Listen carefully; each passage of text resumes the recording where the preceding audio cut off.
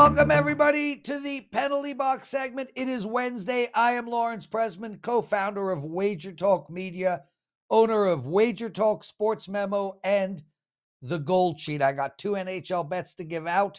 Let's get straight into it. There's only 3 games tonight. Let's start with the Detroit Red Wings against the Colorado Avalanche. And there's only one way to look here, and that is to go over the total. These are 2 big time scoring hockey teams. Detroit is 34-26 to the over on the year. Colorado as well, 34-26 to the over. This Colorado Avs team can score and score at will. They've put up 5 goals 3 times in their last 4 games. They just beat Chicago 5-0. They beat Chicago 5-0 again. And they beat Dallas 5-1. The game they lost, they allowed 5 goals.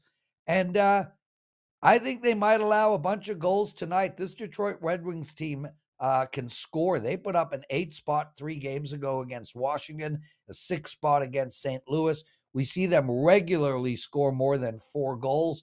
And I really like that they're coming into this game after an 0-4 game against Florida. They lost 4-0. They only shot the puck 21 times. I think we see a complete opposite from them tonight. Take over the total. Before we get into the Ottawa-Anaheim game, I want to mention I had a shit night for my clients on Monday. I had a shit night for my clients on Tuesday. These things do happen. There are moments in time. I'm up double-digit profit in college basketball and NHL. I just can't seem to win on demand. I expect to have a huge night tonight. I have 5 cards, but guys, 5 plays. But guys, don't bother buying me tonight. I just don't want the stress of it all. I'm going 5-0 tonight. I want to do it quietly. We'll celebrate tomorrow and get things righted. Okay, so Ottawa, Anaheim. Tarasenko just got traded a few hours ago to the Florida Panthers, and initially you would think that would be a bad thing for Ottawa. The difference is they're playing Anaheim, and it looks like Anaheim is either about to make a big trade, including Vetrano, or they'll hold back some players as they're about to embark on a sell-off as the trade deadline approaches. This is a really bad spot for the Anaheim Ducks tonight. I think they're going to be depleted. I think they're going to have a roster with a bunch of guys nobody's ever heard of.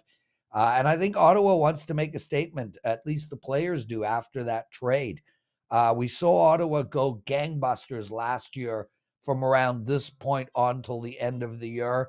I think Ottawa might do the same again this year. This is a prideful team led by a Tkachuk.